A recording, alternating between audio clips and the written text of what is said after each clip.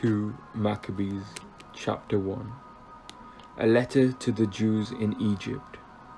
The Jews in Jerusalem and those in the land of Judah, to their Jewish kindred in Egypt, greetings and true peace. May God do good to you, and may he remember his covenant with Abraham and Isaac and Jacob, his faithful servants. May he give you all a heart to worship him and to do all his will with a strong heart and a willing spirit.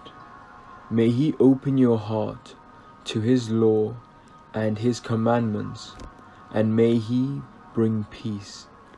May he hear your prayers and be reconciled to you, and may he not forsake you in time of evil. We are now praying for you here.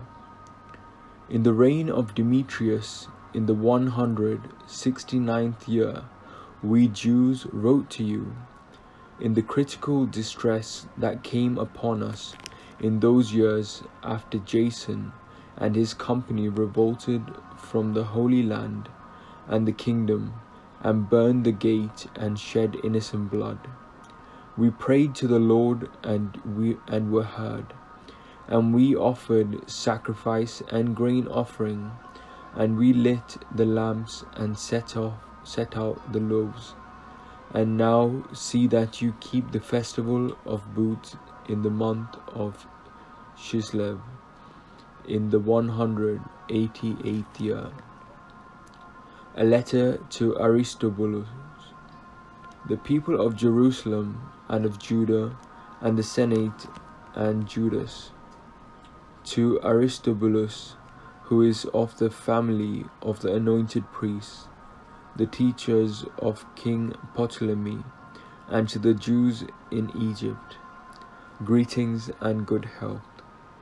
Having been saved by God out of grave danger, we thank him greatly for taking our side against the king, for he drove out those who fought against the holy city.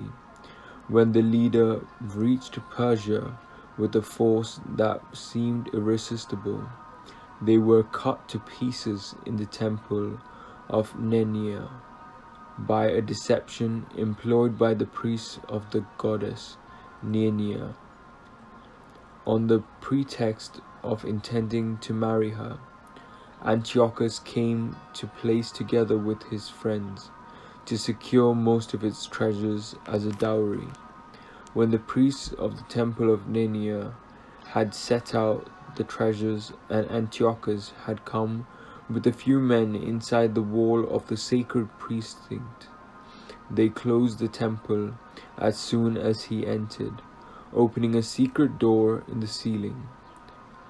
They threw stones and struck down the leader and his men. They dismembered them and cut off their heads and threw them to the people outside. Blessed in every way be our God, who has brought judgment on those who have behaved impiously. Fire consumes Nehemiah's sacrifice.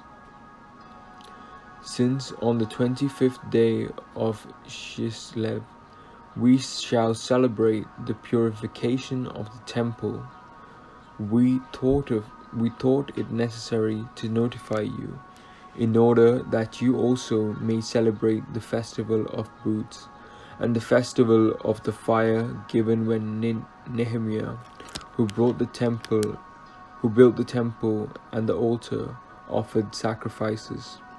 For when our ancestors were being led captive to Persia, the pious priests of the time took some of the fire of the altar and secretly hid it in the hollow of a dry cistern, where they took such precaution that the place was unknown to anyone. But after many years had passed, when it pleased God, Nehemiah, having been commissioned by the king of Persia, sent the descendants of the priest who had hidden the fire to get it. And when they reported to us that they had not found fire, but only a thick liquid, He ordered them to dip it out and bring it. When the materials for the sacrifice were presented, Nehemiah ordered the priest to sprinkle the liquid on the wood and on the things laid upon it. When this had been done, and some time had passed, and when the sun, which had been clouded over, shone out, a great fire blazed up, so that all marveled. And while the sacrifice was being consumed, the priests offered prayer, the priests and everyone. Jonathan led, and the rest responded, as did Nehemiah. The prayer was to this effect: O Lord, Lord God, Creator of all things, you are awe-inspiring and strong, and just and merciful. You alone are King and are kind. You alone are bountiful. You alone are just and almighty and eternal. You rescue Israel from every evil. You chose the ancestors and consecrated them. Accept the sacrifice on behalf of all your people Israel, and preserve your portion and make it holy. Gather together our scattered people. Set free those who are slaves among the Gentiles. Look on those who are rejected and despised, and let the Gentiles know that you are our God. Punish those who oppress and are insolent with pride. Plant your people in your holy place, as Moses promised. Then the priests sang the hymns. After the materials of the sacrifice had been consumed, Nehemiah ordered that the liquid that was left should be poured on large stones. When this was done, a flame blazed up, but when the light from the altar shone back, it went out.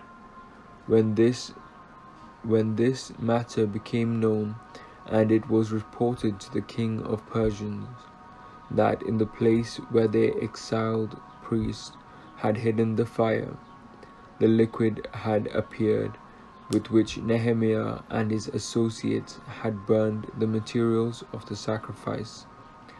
The king investigated the matter and enclosed the place and made it sacred.